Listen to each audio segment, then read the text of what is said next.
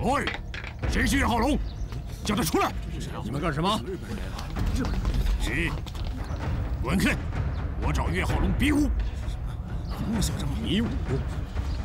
你没资格跟我师傅比武，连最起码比武的规矩都不懂。比武就得上擂台下战书，就是不像你这样带一帮人来瞎闹。啊，一点规矩都不懂。规矩？哼！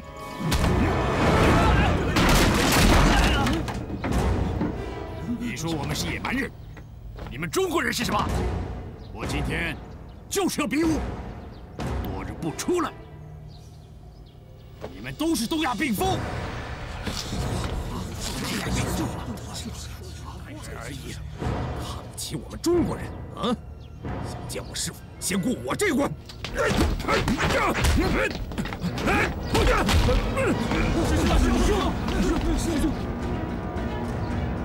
铁门！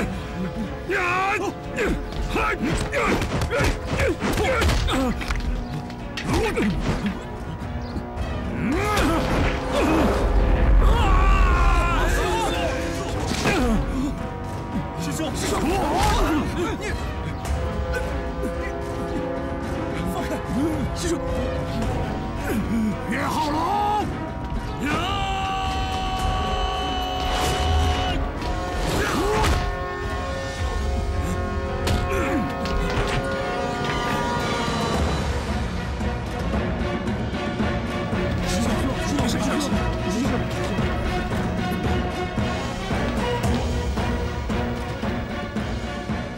喂，力气不小嘛。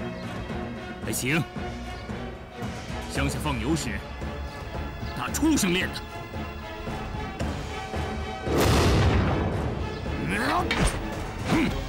住手！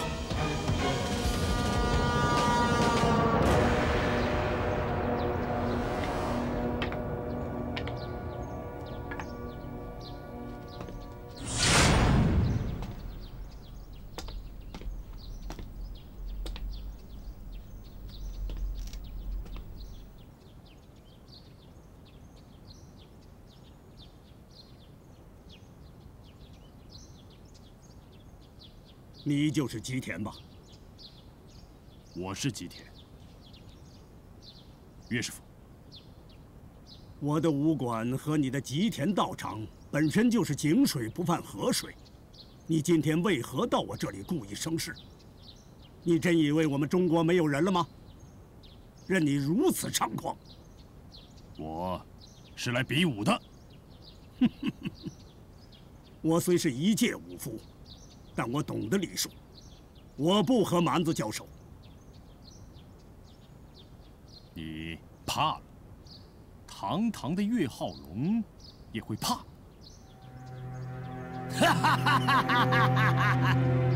要我走很容易，你承认你怕，然后从我胯下钻过去，我就放你一马。打住！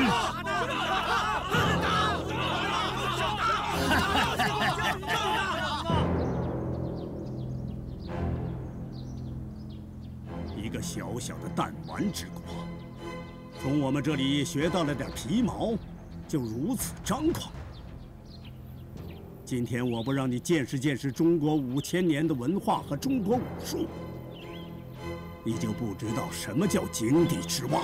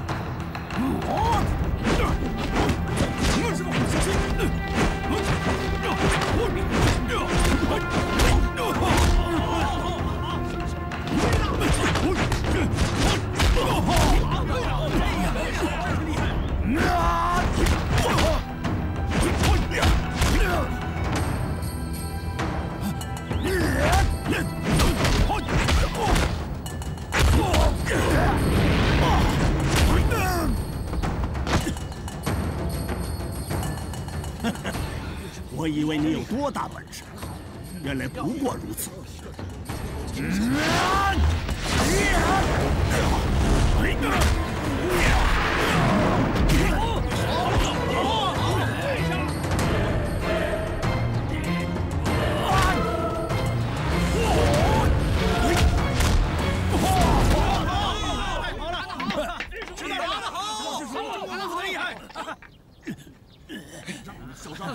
就是看到厉害了吧？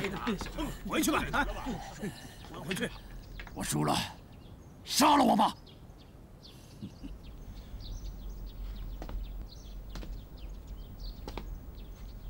尝到被人羞辱的滋味了吧？我告诉你，我们中国人不像你们日本人，喜欢羞辱别人。今天你就是要从我的胯下爬过去，我也不会让你爬。滚出去！滚！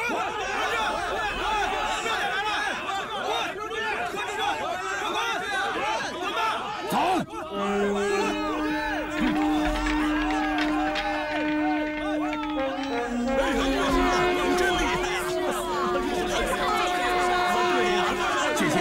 谢谢大家，谢谢大家。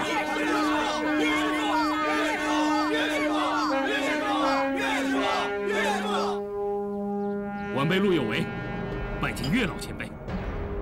快请，快请，坐下说话。来，谢谢。走。哎呀，你和吉田那一掌啊，我看见了，功底很扎实啊。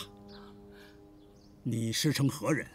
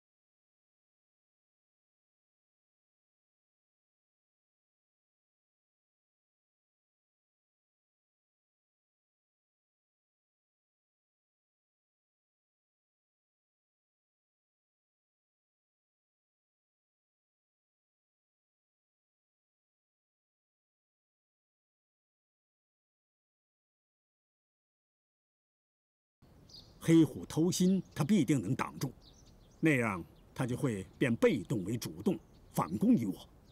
要想克制他，就要别出西径，仙人指路，就是最好的一招。哎呀，很可惜啊，刚才您打的实在是太快了，我都没看见您怎么变招的。后来我琢磨了一下，这个招数我怎么也变不出来啊。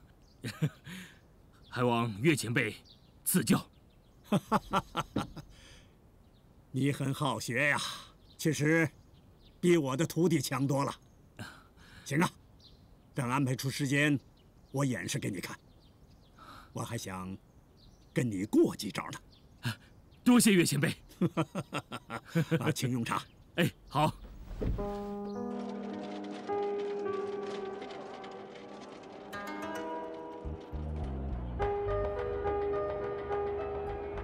里边请。哎呀，太舒服了！欢迎下次光临啊！哎，老爷，好好给我看着啊！啊！哎，好。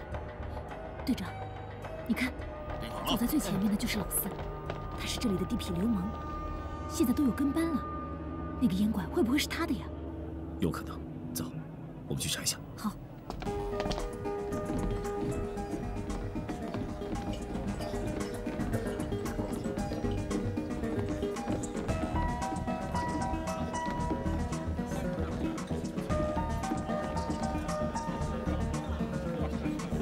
两位客官，里面请。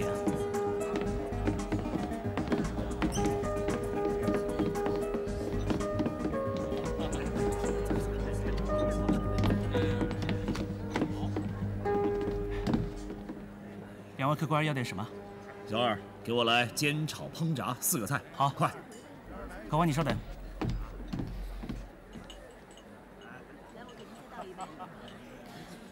得想办法把那几个人引走才是。我想到办法了，我把他们引开，你进去逼问严老板。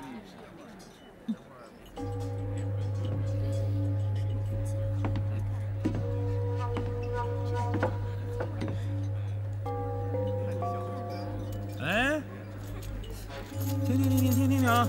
谁的钱包啊？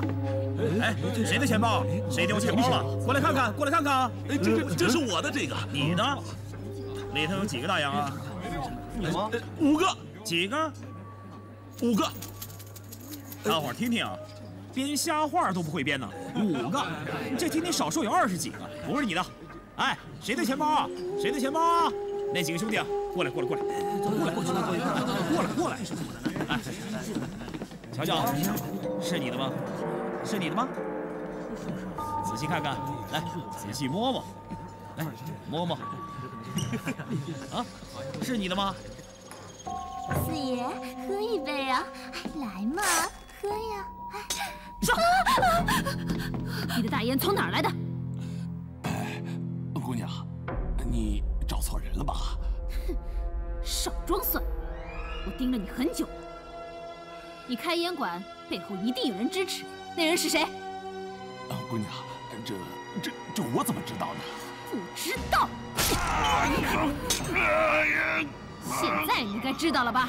我不知道。还挺能忍的。不要看我的手指！好啊，我不砍你的手指，我画你的脸，毁你的容。不要！四爷，我不想被毁容，我不想要见不得人。求求你就告诉他吧，不然我们2个都完了。还不说？要不我把你手指全给砍了，再毁他的容。我说，赶紧说。烟馆不是我的，这货和老板都是王平章的。是他。小五。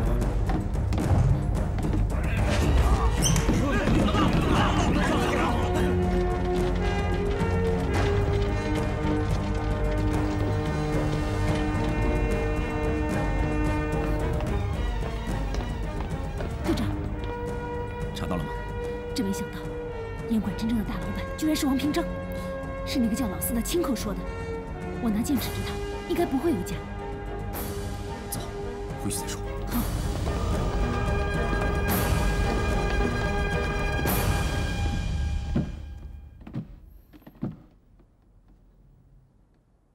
你不是说一个老头子很好对付吗？你不是说凭你的武功很容易战胜他吗？大话说出去了，可结果呢？是谁被打败了？是谁被打得一败涂地？居然差点钻了别人的裤裆！你简直把我们大日本皇军的脸都丢尽了！是我错了，完了。现在知道错，有什么用？你这次不但没把岳浩龙的声望给打下去，反而让他在人前领尽了风骚。你知不知道，现在有多少人崇拜岳浩龙，有多少人尊敬岳浩龙啊？是我轻敌了。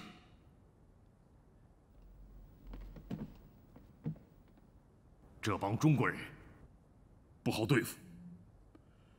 如果按照这种情况发展下去的话，岳浩龙很可能成为康城的领袖，直接影响到我们的管制，对我们来说，可谓是大大的不利。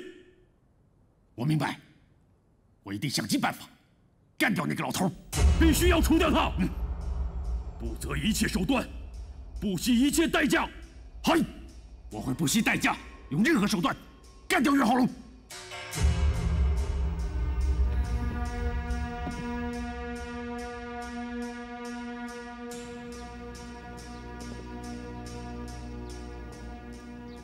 大佐，驻军的防卫你完全可以放心，一切都风平浪静，没有任何抗日分子的骚扰。是的，大佐，最近连新四军游击队的声音都没有了，看来他们对我们忌惮。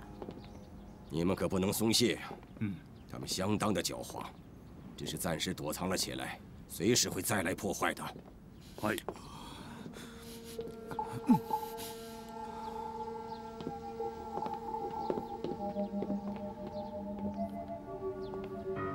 你是不是抽鸦片了？报告，没有。给我说实话，我不会追究的。大佐，我真没抽。雷慕容，嗨，叫人带他去看医生，检查一下。嗨。不，我抽了，我抽了。八个。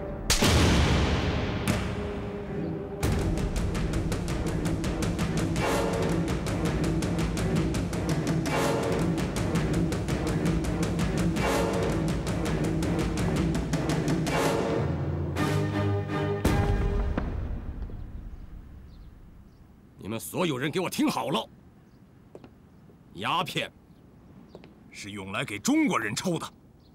我们大日本帝国的皇军是不允许染上这个陋习的。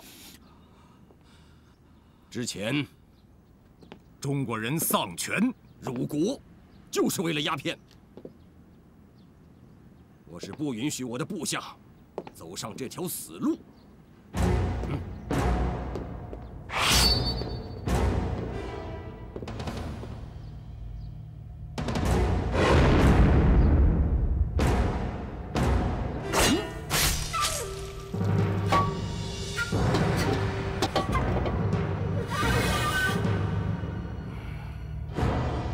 这就是抽鸦片的下场，也是给你们所有人的警告。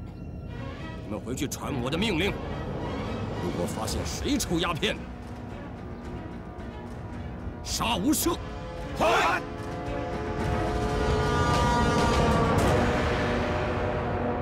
这次下山，我已经查清楚烟馆幕后的老板是谁。是谁啊？我去杀了他。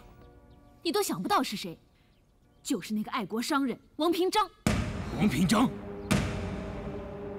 这个王八蛋，亏我之前那么信任他。原来是这样啊！我明白了，一般人都知道不能抽鸦片，于是王平章就在香烟里下毒，让人一点一点上瘾，又不能察觉，最后啊，只能抽到烟馆里去了。这也太阴险了，怎么想出这种办法？只靠卖香烟怎么能发大财啊？这个算盘打得真够好的。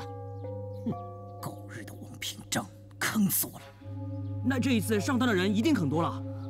刘飞，你给我买的什么烟啊？啊，你想害死我啊？我又不是故意的，我要知道我才不会去买呢。是，王平章道貌岸然，打着爱国的幌子去骗人，这个人一定要除掉。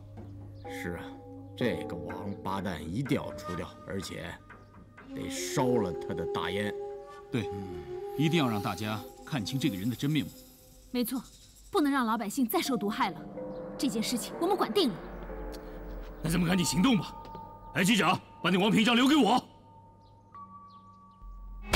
哎呦，哎呀，你个蠢货！人家一下，你就全给招了。哎呀，老板呐，我实在是没有办法呀。那女的太狠了，一下子就切掉我的指头。我要是不说，我这些手指头都得断呐！哎呦，查清楚那女的是谁了吗？不用查，我认出她来了，她就是苗峰的女儿。你肯定？我肯定，肯定。我是本地人，对苗峰是再熟悉不过了。我也听说，苗峰的女儿参加了游击队。哎，现在我们惹上了游击队，麻烦也就跟着来了。老板，游击队会不会找我们麻烦？肯定会来的。哎，来吧，咱们下个目标就是我。了？我要布下天罗地网，把他们一网打尽。我倒是要看看这些游击队有多大的本事，能抓住我。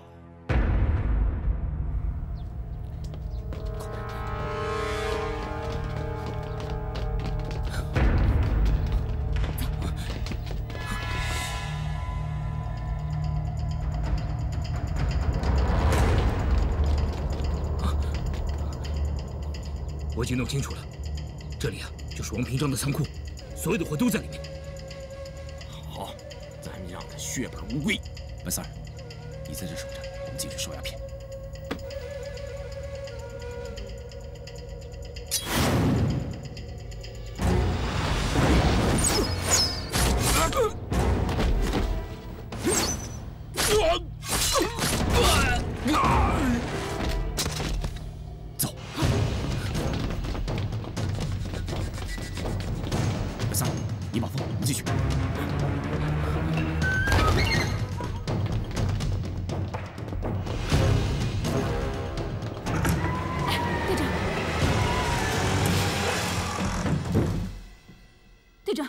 香烟没有鸦片呢？不可能啊！哎，反正香烟也是害人的东西，干脆一起烧了吧。等等，我怎么觉得不对劲呢？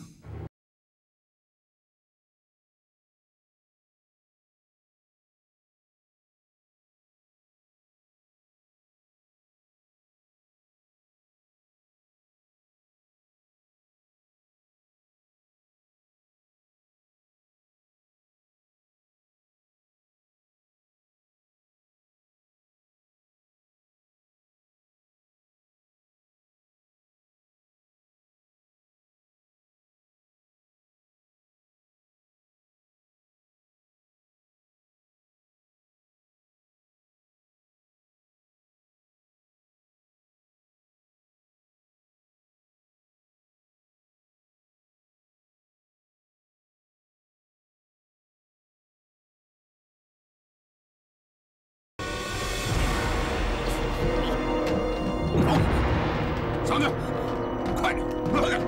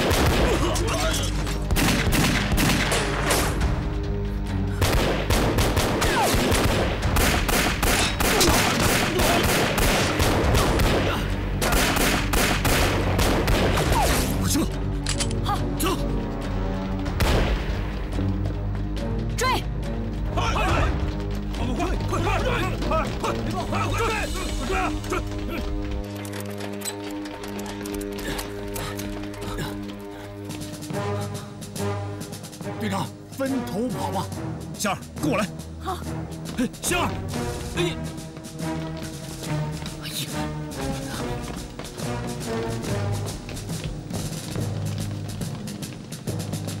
追这边。走，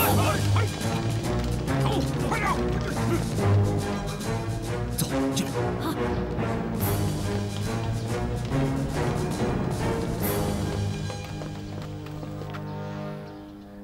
那边。给我追！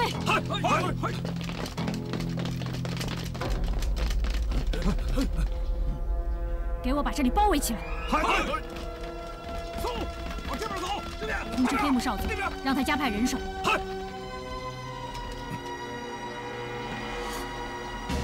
快快！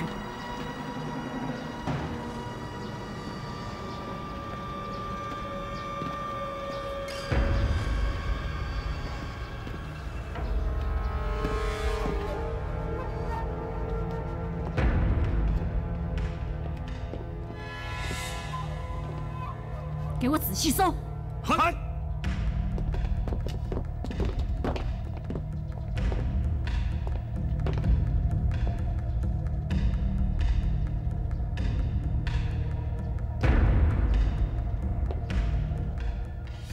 星儿，一会儿你先走，我去引开他们。不行，我不会自己走的，我们一起冲出去。别吵了，这是命令。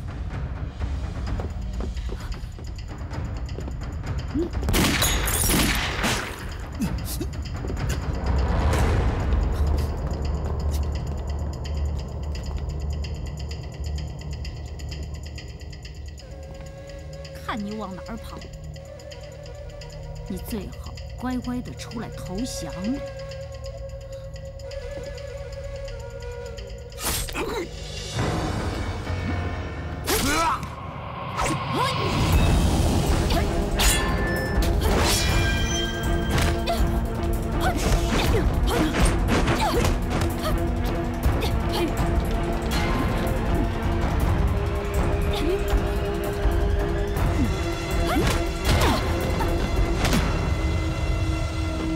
星儿，爆破！好。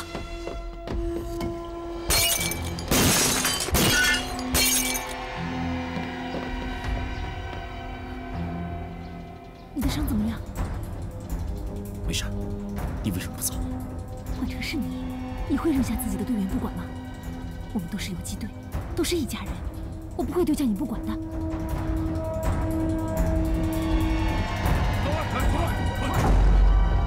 连上，快这边，走，好，快点儿！女儿，仔细搜。看这边。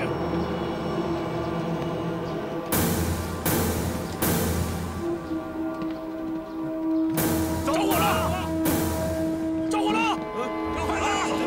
找海了！快走！队长，中尉。这是怎么回事？中尉，你差点被火烧死。他们人呢？不知道。追！嗨！哎！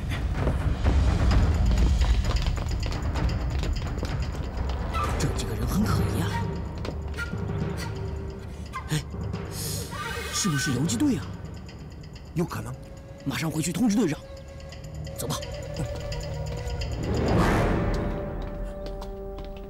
队长。哦，想必你就是新四军游击队队长聂天明，久仰大名。岳师傅，承蒙相救，感激不尽。哎，我只是一介武夫，能为抗击外寇尽点绵薄之力，那是我的荣幸。久闻岳师傅大仁大义，今日一见，果然名不虚传。哎，你们新四军在前方奋勇杀敌，那才是真英雄啊！师傅啊，不如你们先坐下来休息吧。哦，对对对，来，请坐，请坐啊，请坐。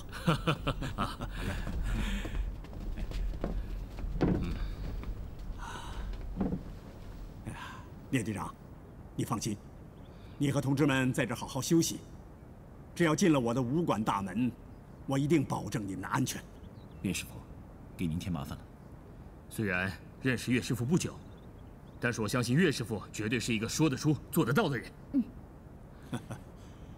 我听徒儿讲，你们遇到点麻烦啊。康城到底发生了什么事情？在康城有人贩卖鸦片，毒害老百姓，我们已经查出来了，是奸商王平章所为，跟吉田雄夫也有关系。对，本来我们要烧毁他们的鸦片，没想到反而中了日本人的圈套。我和吉田交过手，可没想到他还贩卖鸦片，毒害我们中国人。师傅，师傅，外面来了很多警备队的人，已经把武馆包围了。德海，在，师傅，你带聂队长他们到后面躲一躲，我去应付。哦，岳师傅，万事小心。聂队长，你放心，请。来。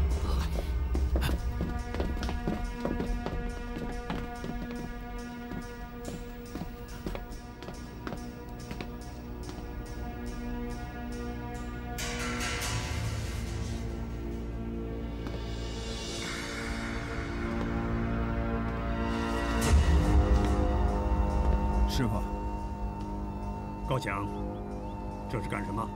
师傅，我们怀疑这里藏有新四军游击队的人，我奉命前来搜查，请师傅行个方便。搜查？你敢吗？我在执行任务，还请师傅给个面子。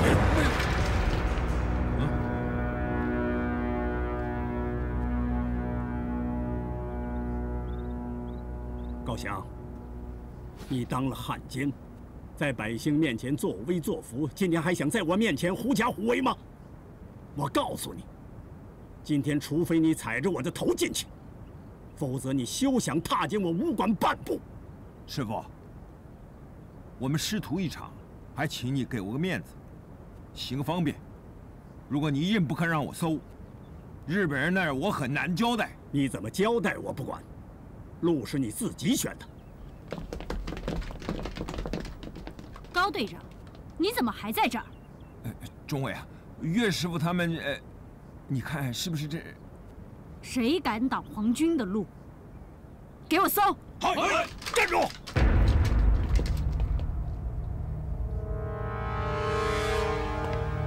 搜！谁要挡着，就杀了谁！干什么？干什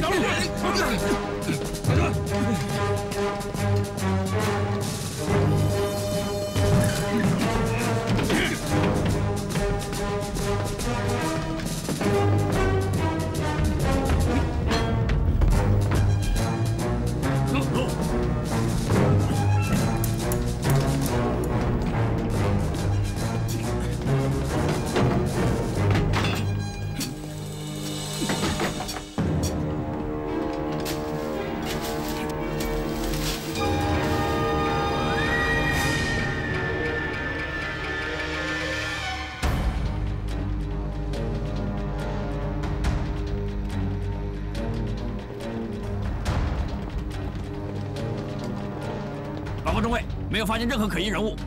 我们有没有发现任何可疑人物？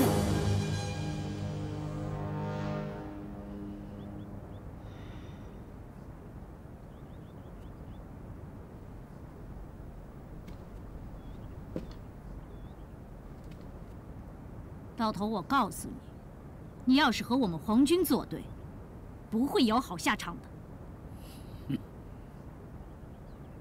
收队。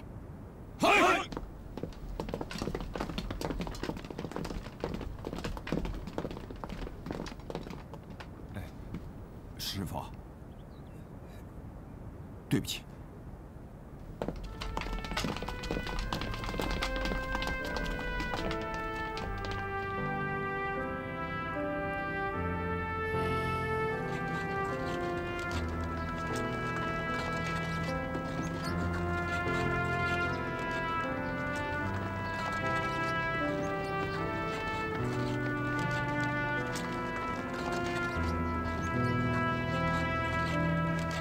张师傅，这次谢谢你。啊，不客气。改天一定到府上登门道谢，请向我代岳师傅问好。啊，行。你们抓紧启程吧。啊，后会有期。后会有期。后会有期。后会有期。走。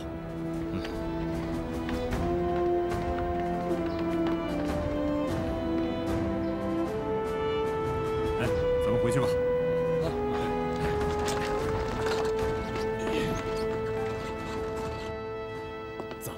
去了这么久啊！我说啊，白老大，你就别操他们的心了，你自己的伤还没好呢。我这点伤算个屁！他们不会出什么事儿了吧？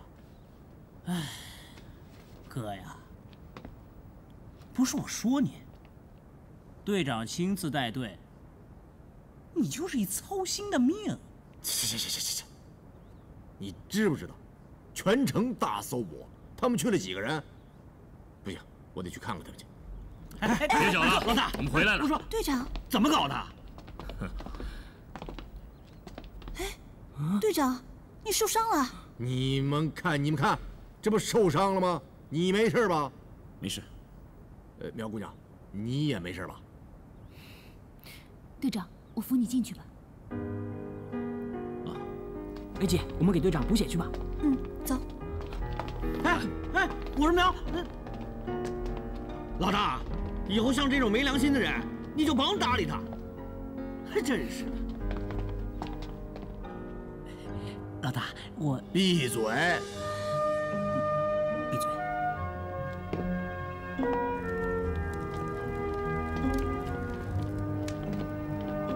哎，小师叔，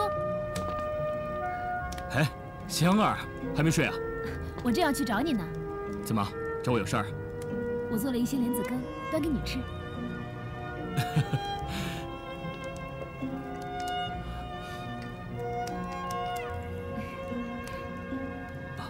香儿，想跟你商量个事儿。这以后啊，能不能别小师叔、小师叔的叫我？你看把我喊得多老似的。其实我也比你大不了几岁。好，我以后不叫你小师叔。那你想要我叫你什么呀？叫什么都行。哎，要不你叫我陆大哥？好，听你的。以后啊，我就叫你陆大哥。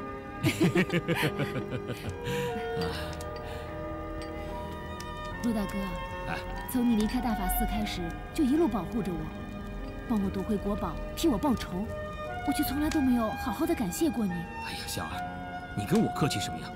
况且我答应过师傅，要保护你，要帮你报仇的。说实话，你离开山上清静的生活，加入游击队打鬼子，有没有后悔过呀？不后悔。下山以后啊，我才真正认识到这个世界有多么凶险，尤其是现在国难当头，我更觉得应该尽自己的一份力量，争取早日把小鬼子赶出中国。你是一枚大师的好徒弟，你一定不会辜负他的众望，成为一个有所作为的人。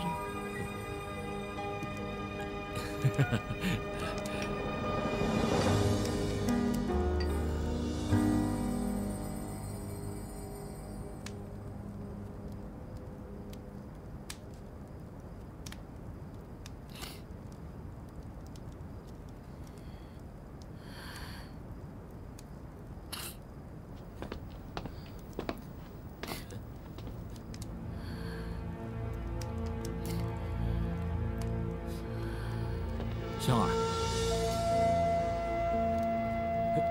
香儿，香儿，怎么了？怎么回事？陆大哥，我把我爹送给我的玉镯弄丢了。玉镯弄丢了？哎呦，你别急，你别急，你好好想想，在哪儿丢的？明天我陪你去找，肯定能找到。找不到了。哎，香儿，你别哭，你别哭啊！找不到，找不到。要真找不到的话，我就去陪你买一个新的，买个一模一样的，你看行吗？哎，香儿，你别哭啊你！哎呀，这可怎么办呢？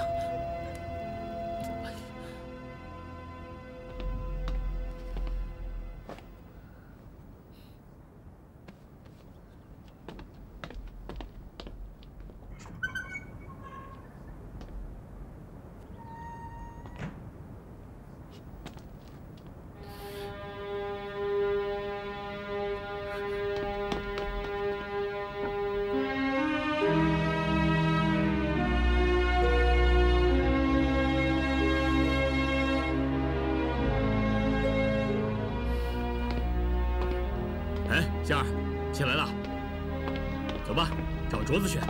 不用了，我已经找到了。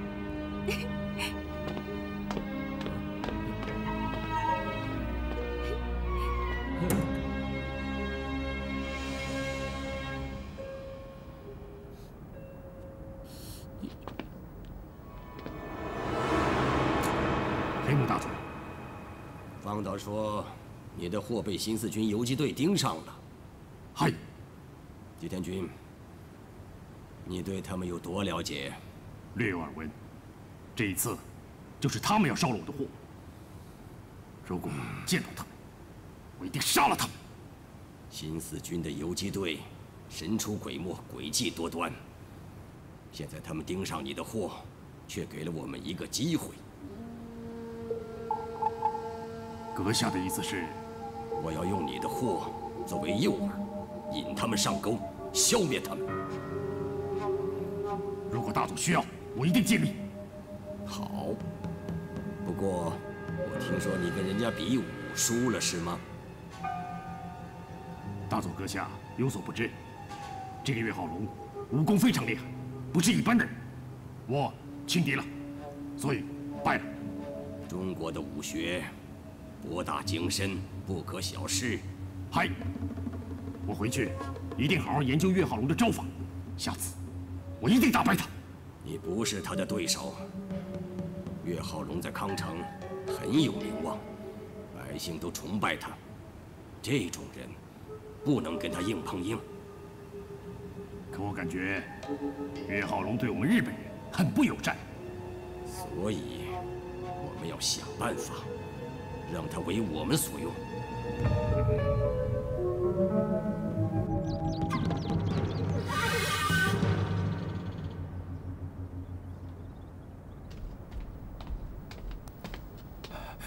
吉田先生，您找我？岳浩龙最近有何举动？啊，也没什么特别的。哼，你去他府上，告诉他，我要宴请他，请他赴宴。好，吉田先生，您的意思是要和他握手言和？能为大日本帝国效力最好。吉田先生，岳浩龙这个人，要拉拢他，恐怕不听话就干掉他。好，我明白了。吉田先生，这件事还是要从长计议啊。岳浩龙这个人在康城的影响太大了，要是把他给，就怕老百姓他们不答应，到那时候我们就太被动了。你知道我为什么找他比武吗？就是因为他在你们中国人的心目中威望太高。如果我打败了他，康城还有谁敢对我们不满？是是是。岳浩龙这样的人，军部也不能容忍。要么乖乖的听话，要么死拉死拉的。是是是是。嗯。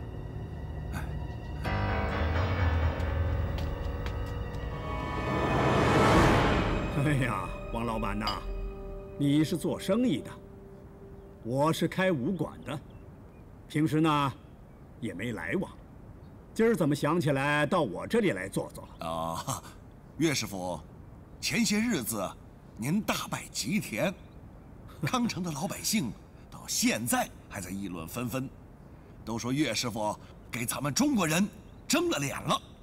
嘿，我是不知道啊。我要是早知道有这么一出啊，嘿，我一定亲自去为岳师傅呐喊助威呀！哎呀，没想到王老板对拳脚也感兴趣呀，是不是也想学两招啊？别，我老胳膊老腿儿摆不动了。这个其实呢，我今天来是想给岳师傅当个和事佬。和事佬？想和什么事啊？啊，当然是您和吉田了。我呸！跟日本人和好？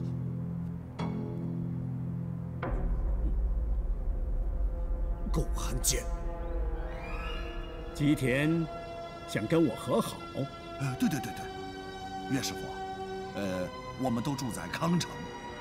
可如今康城是人家日本人的天下，要是把他们给惹毛了，哪有什么好果子吃呢？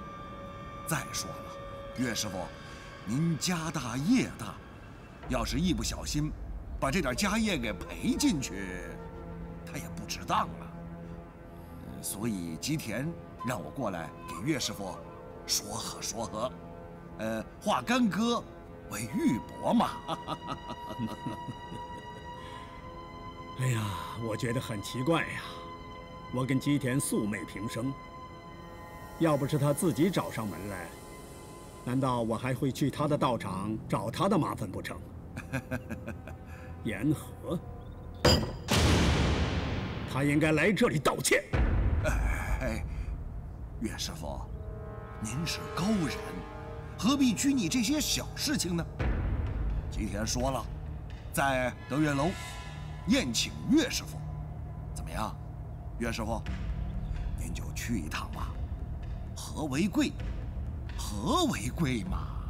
师傅，你不能去，日本人都是狼心狗肺的。可以呀，不过我有个条件。您说，您说，我一定把话给您带到。德月楼里，我和吉田只能各带一个人，而且门外要有人把守。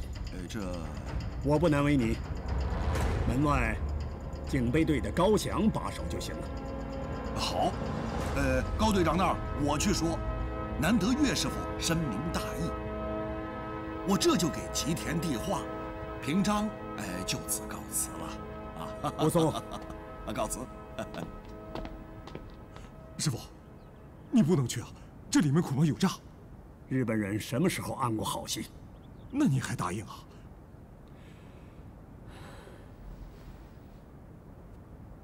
德海啊，你到凤凰山走一趟，找下聂队长他们。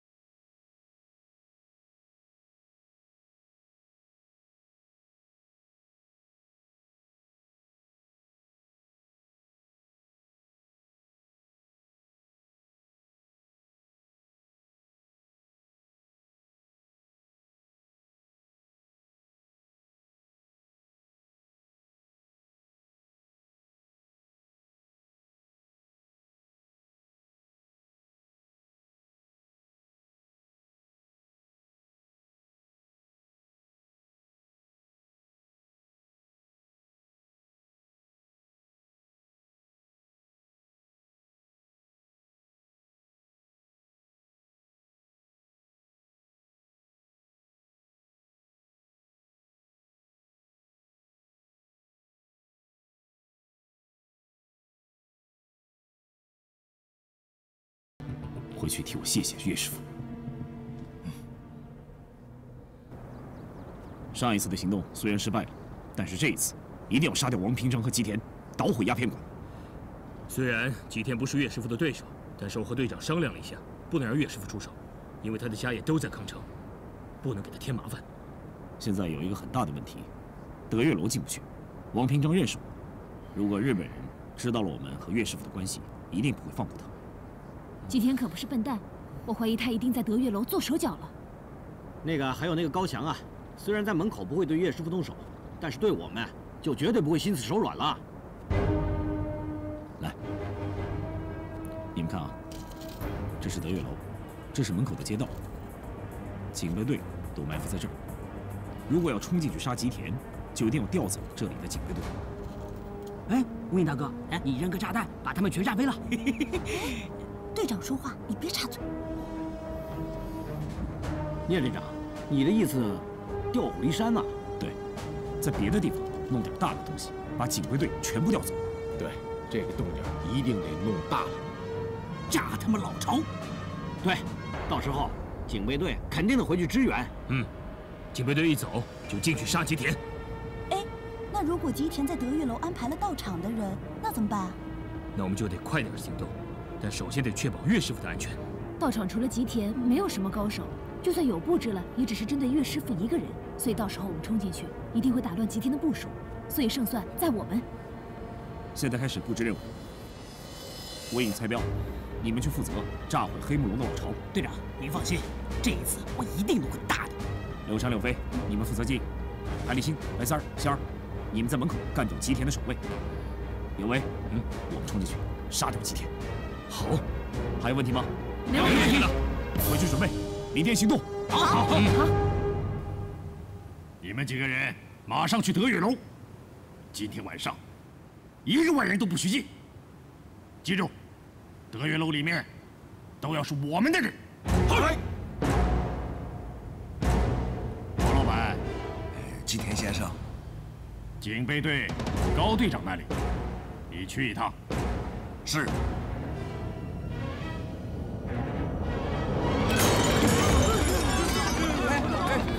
别走啊！你们还没给钱呢！赶紧走！哎，别走，别跑啊！给钱呢！别跑啊！几位，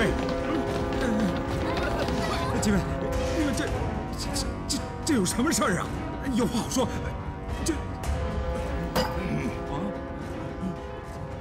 听着，德月楼今天归我们，你们所有人谁都不许来，听清了吗？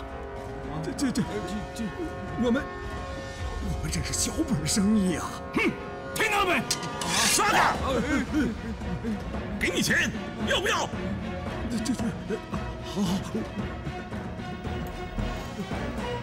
我们走，走，我们走。等一下！把衣服给我脱下来！啊，脱衣服！好，我脱，快脱！师傅，我也跟你去吧。师傅，我也去。哎呀，师傅没事，人气多了反而麻烦。你俩放心吧，有我在，师傅不会有事的。那让我带10几个兄弟，抄家伙，去德月楼外面等着，有什么动静我们就杀进去。哼，没那个必要，师傅自有打算。你们几个看好家。哎。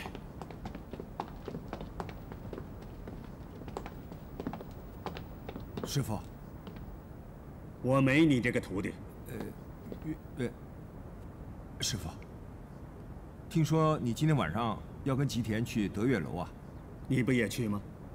是啊，我说，你跟吉田有什么好谈的，就别去了。不谈，怎么知道吉田到底想干什么？他想干什么？他想来跟你玩硬的，打不过你啊，就玩阴的呗。吉田这个人呐，跟你根本就不是一路的，他真的没什么好谈的，谈也谈不出个所以然来。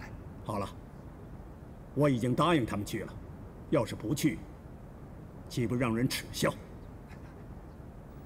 哎，师傅，宴无好宴啊，你真的不能去啊！就算吉田真的对我怎么着，难道我岳浩龙还怕他不成？你难道看不出这里面，他吉田能安什么好心啊？师傅，你要是有个什么3长2短，我这个当弟子该怎么办呢？你要是真的心里还有我这个师傅，你还穿着这身皮干什么？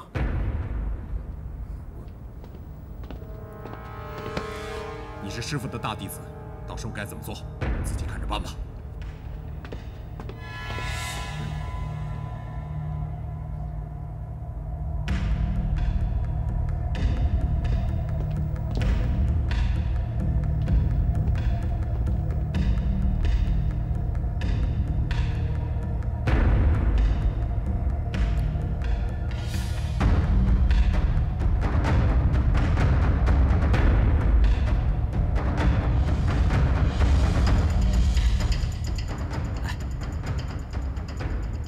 真不少人呢。队长，你看我这个东西，能不能把大族府夷为平地？等等，现在时间还没到。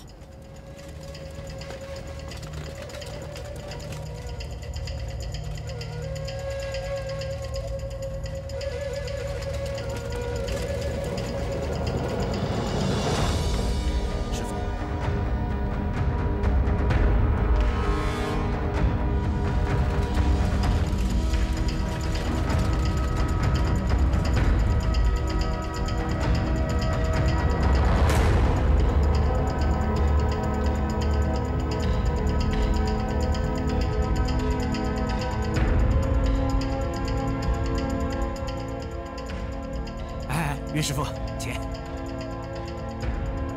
哎，里边请。哎，岳师傅，他们已经在里边等候你多时了。哎，岳师傅，哎，请。哎，里边请。哎呀，岳师傅果然守信。哎，快请坐。来来来，请坐。啊。 请。哎呀，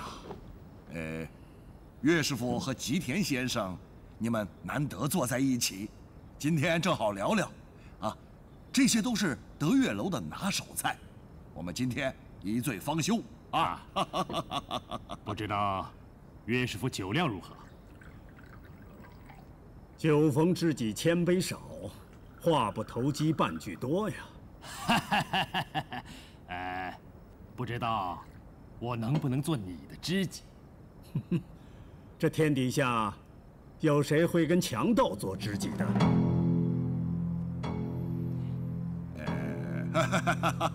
说笑了，说笑了。其实岳师傅和吉田先生只是一点小误会，说开了也就是了嘛。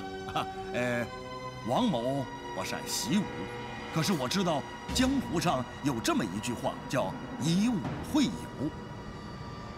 两位都是武林的大行家，一位深谙中华武术的精髓，一位是东瀛武术的高手，两位互相切磋，互相帮助啊，互相提高，互相提高嘛。来，我敬二位一杯。岳师傅，喝了这杯酒。 就化干戈为玉帛，冰释前嫌，不是很好吗？让我跟强盗汉奸喝酒，哼，这酒我喝不下。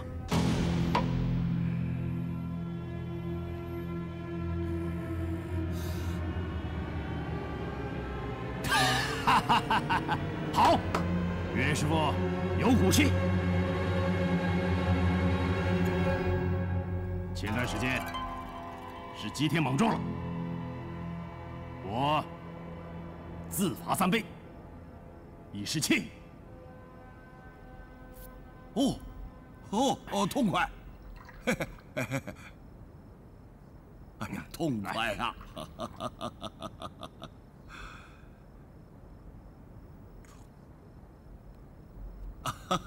痛快，痛快！岳师傅，以前的事就算了。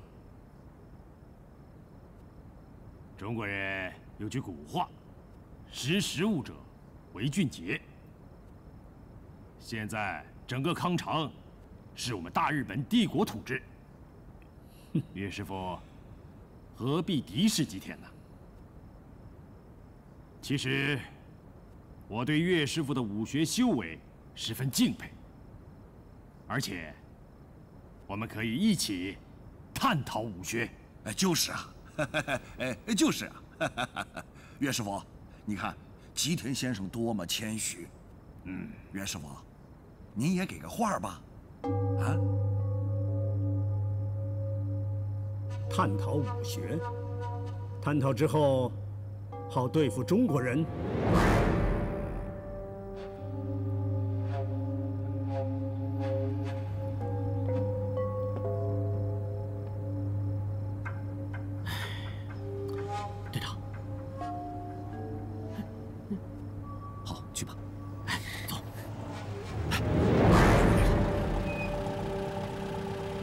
中华武术传承3000余年，南拳北腿，门派林立，博大精深。其中最关键的一点就是武德，杀招是不得已而用之。而你们日本的武术，招招致命，仅此一点，你拿什么跟中华武术比？说到武德，论武学修为。 看来今天我是对牛弹琴了。这顿饭不吃也罢。生什么事啊？大佐阁下，您怎么来了？听说你们在这里见面，当然要来看一看。队长，大佐都来了，这事难办了。岳师傅要有麻烦了，会不会出事了？不光我军，日本兵都来了，我们几个能干什么呀？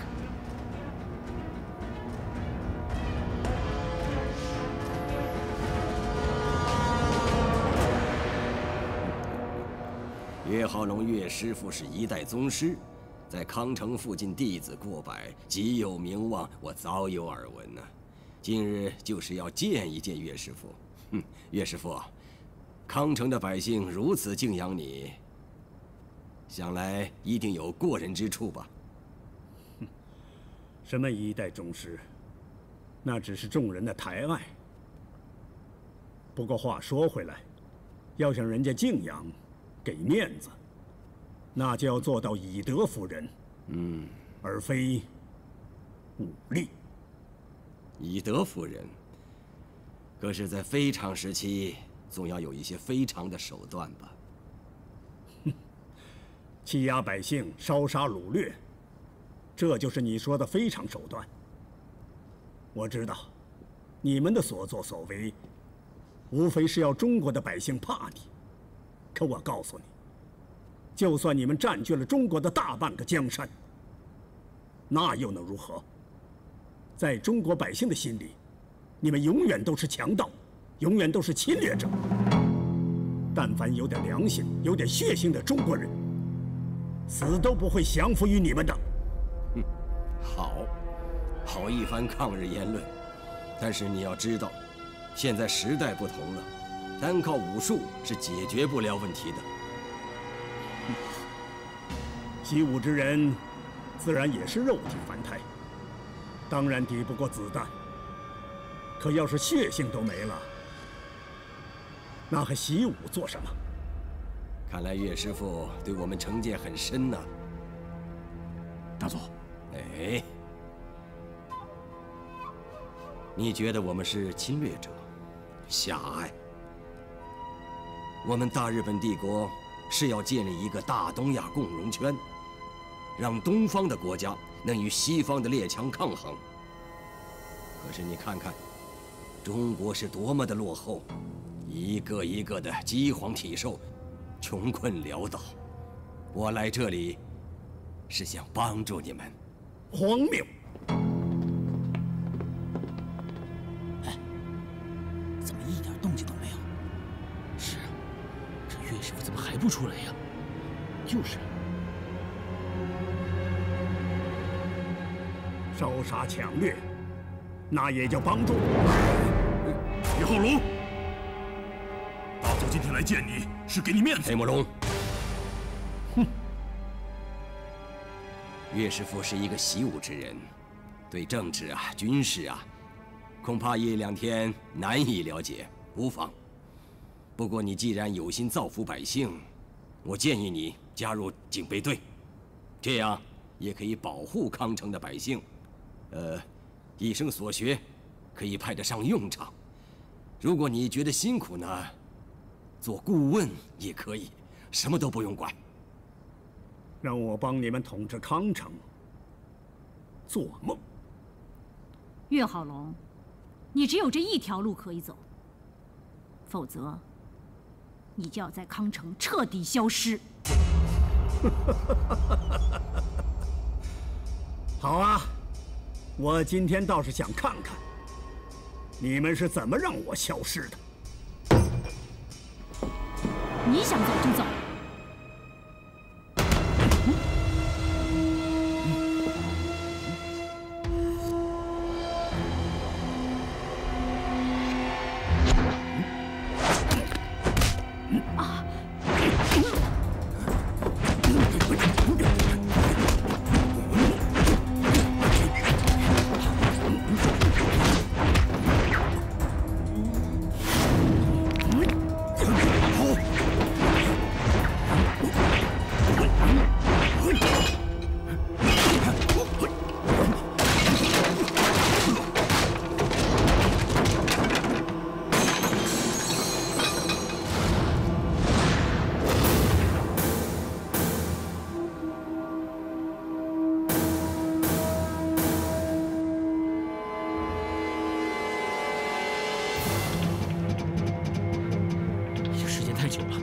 们冲进去吧。就是啊。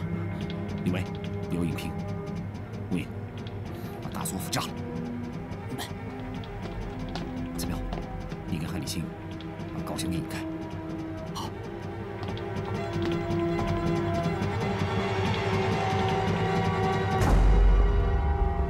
哎，你们看好了，我去就来啊！是。